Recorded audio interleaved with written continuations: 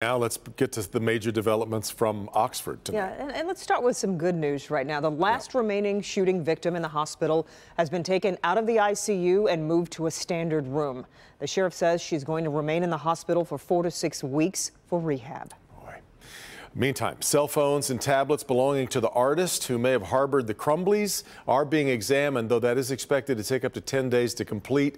We're told that he is cooperating fully with investigators. And also today, the first lawsuits have been filed against the Oxford School District and staff. Jeffrey Fieger is the attorney. He has filed 2 $100 million lawsuits on behalf of 2 sisters who attend the school.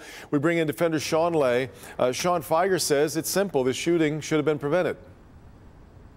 Spelled out in a federal lawsuit, Devin and Kimberly, and a state lawsuit. The federal lawsuit alleging a civil rights violation against the victims. The state lawsuit alleging that school officials broke state laws. The parents were also here today of one surviving victim. He was a homicidal threat.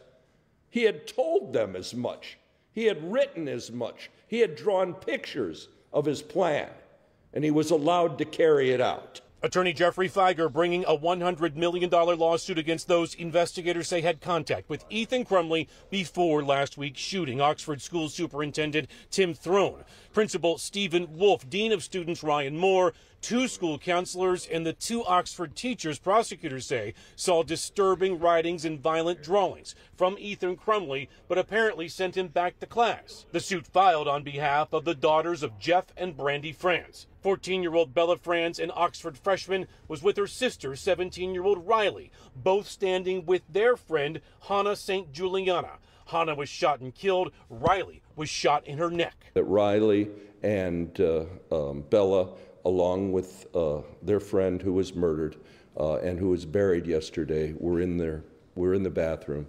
They exited the bathroom and they were shot down. Fieger was emotional at times, saying school officials failed to act, failed to protect the victims. He does not expect them to face criminal charges. His federal and state suit designed to hold school officials accountable. But there's 4 that will never, as you know, go home. And there'll be another visitation tonight and another funeral tomorrow.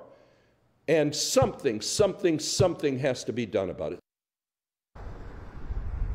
Back here live in Southfield, very important to point out that we reached out several times today to the Oxford School District, the superintendent, and the attorney for Oxford Schools to get the reaction to this $100 million lawsuit, both filed today. No response yet from the attorney or from the schools. Also, the parents you saw there with Jeffrey Fieger did not say a word today. I am told they are extremely overcome with emotion, worried about their daughters, of course, and extremely angry at school officials. We're live tonight. Sean Lay, Local 4, back to you. In fact, Sean, this feels like just the beginning. There have to be other lawsuits in the works as well. Correct. We're hearing from other local attorneys who are also, they've been contacted by other families, surviving victim families, and also victims, families of the victims that did not survive, likely preparing lawsuits that will be coming very soon. Yeah. All right, Sean.